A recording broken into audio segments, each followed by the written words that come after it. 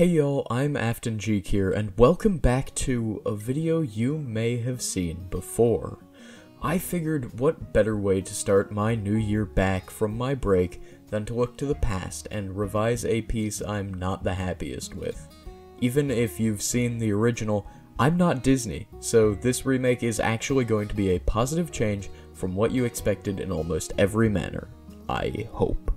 Thus, you should probably be fine to watch this one even if you've seen the original. Alright, opening over, let's actually talk about the art of the hook. Again. Whenever I work on a piece of writing, be it a short story or even one of these scripts, I often find myself struggling to create an introduction that I feel satisfied with.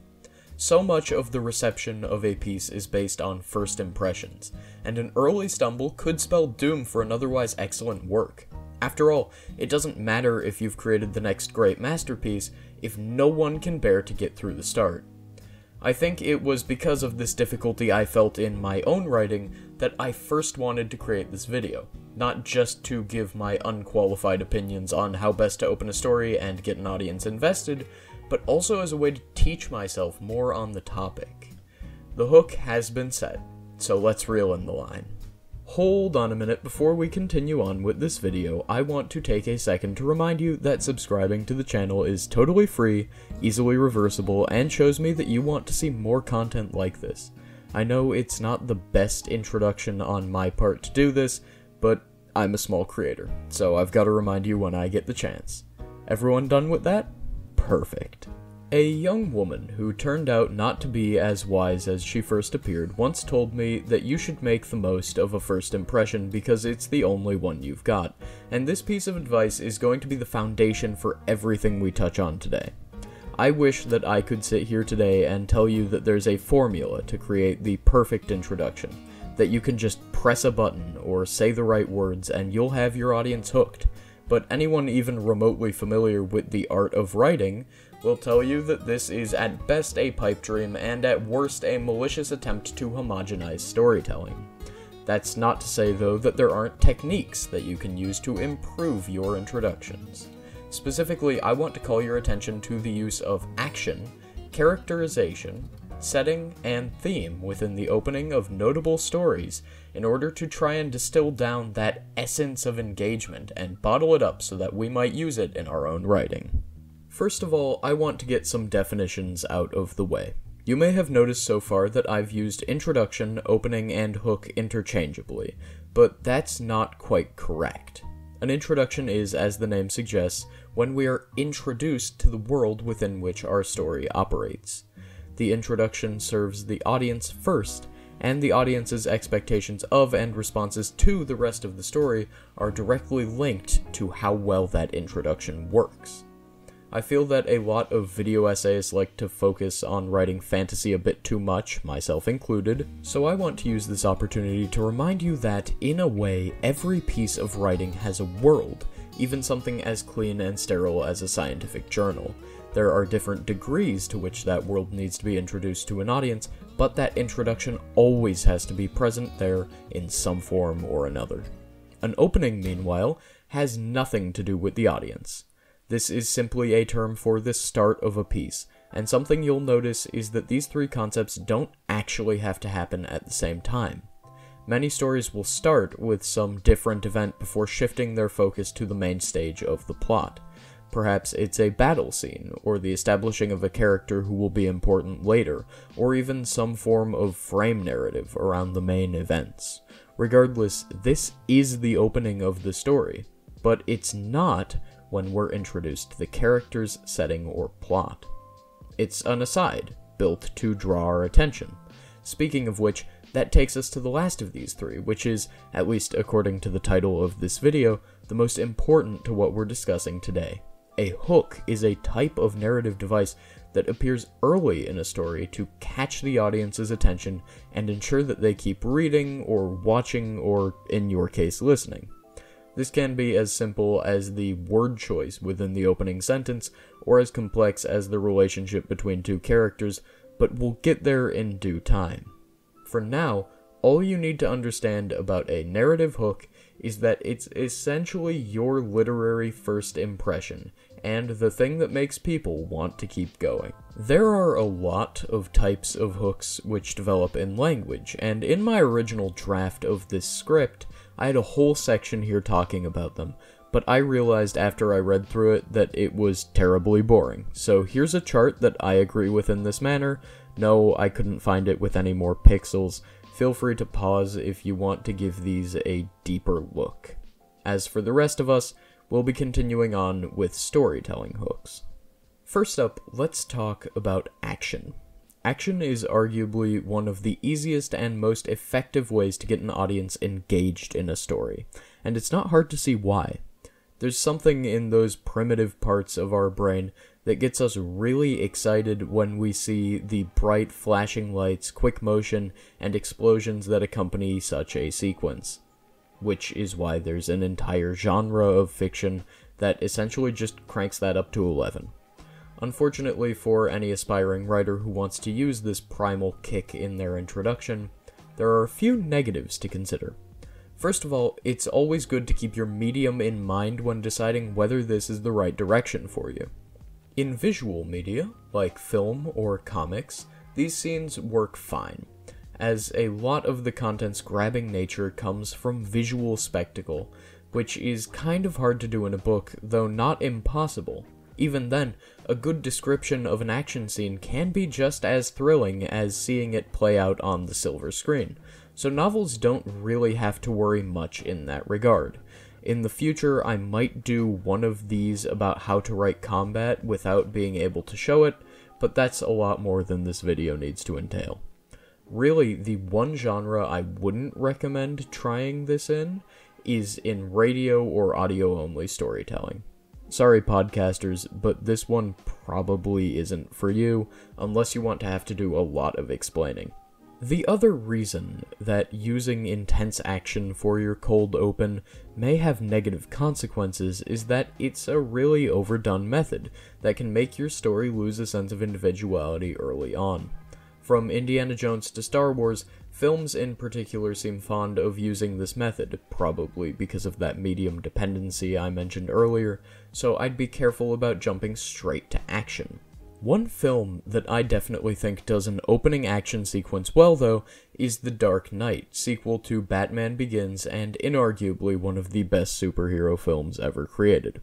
The reason that the action in this movie works so well is a little complex, but it mostly boils down to the fact that it isn't solely an action scene. While, yes, that can be said of a lot of these cold opens, this one in particular effectively sets up the setting, antagonist, main conflict, and even themes of the story with what could possibly have been released as its own short film. The whole thing is actually on YouTube, and I'm not sure if I'm legally allowed to tell you to go watch it, but just know it's there if you want to find it. In short, though, the scene shows a group of robbers breaking into what we will later find out is a mob-run bank. The exact terms of their employment are mysterious at best, and as things begin to descend into chaos with the bandits bumping each other off one at a time, it's revealed that their mysterious employer, the Joker, has been within their midst the entire time, left as the only one standing to drive away with all the money in a yellow school bus. Now, this is essentially a heist film, compressed into 5 minutes, and the reveal at the end is not only a clever way to introduce the audience to the main antagonist, but also puts the entire previous scene into a new perspective, which feels very on brand. Plus, he's got a literal mask of sadness to hide a plastered grin of pure glee, showing that he's not a character to be trifled with, given what he's willing to do for his own entertainment, and don't get me wrong, this is later proven to all be an entertaining power play for him. It's mysterious and chaotic, giving you the feeling that maybe, just maybe, there's more going on under the hood than we're privy to. In other words, I think it works quite well. The Joker is an engaging and fun character, don't get me wrong, but he doesn't quite fit into the next type of hook, which is a character-based hook.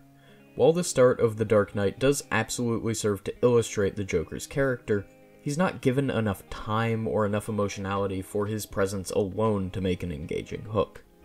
Rather, a character-driven introduction is usually also an emotionally driven one, using the audience's investment in a particular figure within the story to ensure that they keep engaging with it. Because this style requires skillful writing of characters who the audience emotionally connects with instantly, it can be really difficult to pull off effectively. But I find that, when it does work, it tends to leave a lasting impression. Exhibit A, one of the most famously emotional openings in film, is Up. Oh yeah, I'm going there. The film actually opens on a young Carl watching the escapades of Charles Muntz, but when I mention the moment that the hook of Up is set, you all know that I'm talking about the married life sequence. This beautiful and tragic roller coaster of emotions serves up a full platter of moments from our protagonist Carl's life with Ellie, his wife. It establishes motivations for Carl throughout the rest of the film, while also showing a happy Carl full of life, which is juxtaposed to the Carl we see beating a man with his walking cane once we get back to the present. It's heartbreaking, and there's a reason that everyone still talks about it. The whole scene is a character analysis of our protagonist in its purest form, and when Carl is threatened with losing the house and thus his last connection to his late wife, it's just as impactful to the audience as it is to him, since they were right there for all of the strongest memories. Ellie's memory is a weight that Carl carries throughout the rest of the film, and without the married life sequence, it wouldn't be nearly as impactful as it is in the final product. Most of the things that a story focuses on are also the things that an effective hook focuses on, but sometimes an author will intentionally shift the focus away from the characters and their interactions to instead look at the setting and atmosphere of the story. These are hard, to say the least.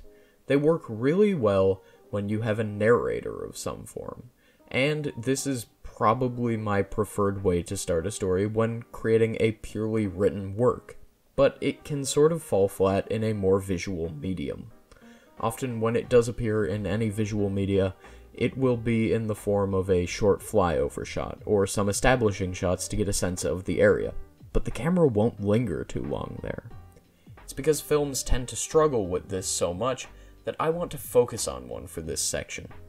Stanley Kubrick's 1981 film The Shining is an iconic piece of cinema, and while I'd argue that it's still inferior to King's original novel, it's an awesome piece of film. A lot of that awe comes down to the atmosphere present in the story, never really letting up on the suspense, and that starts as soon as the movie opens. All of this tension and danger begins with a scene of a car driving along a winding mountain road.